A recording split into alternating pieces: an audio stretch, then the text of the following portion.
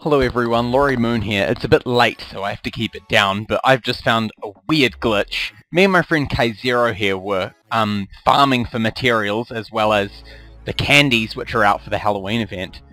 And for some reason I jumped from the trampoline on this side into the match, and I came in with my health still yellow and my MP bar still empty.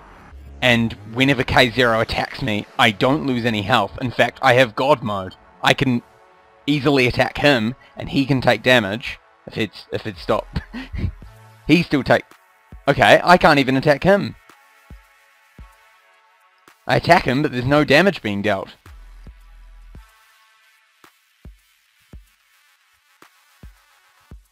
So he can't kill me, and I can't even kill him.